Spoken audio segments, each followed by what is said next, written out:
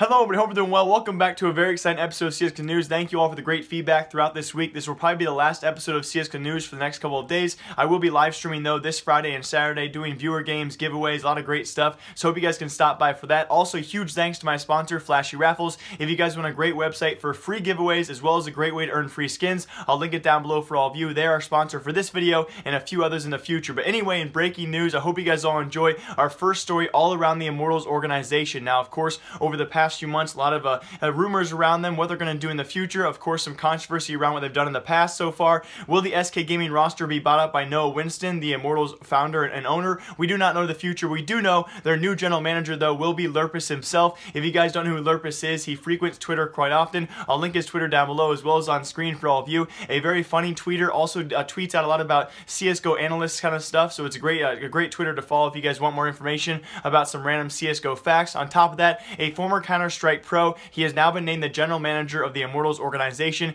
In great, astonishing news, he'll be doing business operations, event management, also working closely with the team. I cannot wait to see what kind of stuff he creates with these guys. And on top of that, it's just great to see a guy with a set job, a well-set job as a banking analyst at JP Morgan. That's a huge investment company around the world. This guy was set for life, and he's now taking a step away from the real world and actually going full-time into esports. That's incredible news, guys. I cannot wait to see the future of Immortals. And they've also reconfirmed, for all of you guys who are curious, we knew this was probably going to be happening. They've reconfirmed on their Reddit AMA they will be coming back into Counter-Strike or CSGO. We just don't know the timeline as to when, although hint hint wink wink, we all know it's probably going to be around July when the SK Gaming roster, their contracts do expire. So that was great news, guys. Immortals' new GM is Lurppis himself. Congrats to the guy. He definitely deserves it. And now I'm going to share some news stories out there with some specific fans out there. For any of you guys who are UK fans or Renegades fans, you're going to enjoy these next two stories. The first of, I want to touch on UK CSGO. We talked about this a lot in my live streams in the past. Where has UK CSGO been? But it's actually a really funny story, guys. If you remember a couple weeks ago,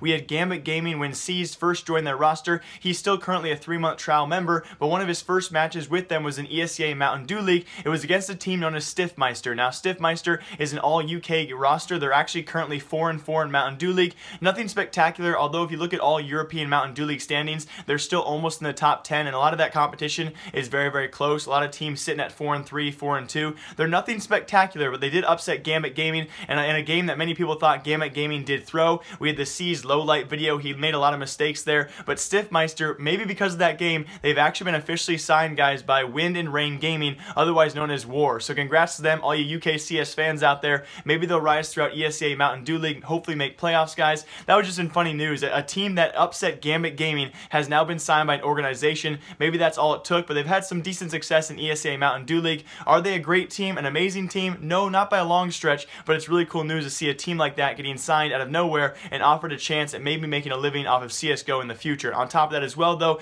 I know a lot of you guys are Renegades fans. This is not new news by any stretch. I do want to talk about Jkaem, though, and of course, when he first joined this Renegades roster, people were a bit anticlimactic about it. They lost Nafly, who went to Liquid, and that's a great loss for the team. Many people did not expect Jkaem to step up the way he has this past weekend at Star Series. He did actually clarify as well how long, because in his original tweet, he didn't clarify how long he'll be with the team. It does seem, though, I'll play the video for you guys shortly, he will be the team for the next 6 months, even after Star Series. That's amazing to see, and this team certainly needs it. They are actually in the quarterfinals as of today in the Star Series tournament. I cannot wait to watch these guys, and maybe they'll upset FaZe Clan, maybe they won't. Either way, though, a great performance out of them, and Jkaem, however you want to pronounce it, he'll be there for the next 6 months, and that is very exciting to hear. What's the current setup? Are you like standing in for an extended period? Is it like a trial period, so to speak? I don't think it's a trial period. I have a 6-month contract with them, so I'll play the next tournaments for them for 6 months. And very last in today's episode, the short episode of CSGO News, I do apologize if I miss anything. In the next day or so, guys, I will be saving all the next news stories for Saturday's episode or maybe Sunday. Again, I'll be out of town this weekend for a small amount of time, so we'll see what the next episode does hold. We had a Navi troll, guys. I actually did believe this one for a short amount of time, but don't worry, I'm not going to cover it as an actual thing. A Navi Academy troll did come out, as some people posted this, with Fish. If you guys know who Fish is, he's also another leaker out there in the EU scene, in the scene in general, so he's a great guy. guy, and I knew once he was on the roster as well. I like the guy a lot. I wouldn't mind seeing him on an academy team, but yes, it was actually a troll. There is no Navi Academy, and I know the first thing that came to my mind when I saw the original post, I was like, why would you have an academy team if you can barely field a regular roster? Although I will admit, guys, Navi did make the quarterfinals in impressive fashion. We'll see how they do today. I would predict a loss, but I might be wrong on that. On top of that, though, very lastly for today's episode of CSGO News, I love sharing when younger pro players out there do get signed in some sort of way.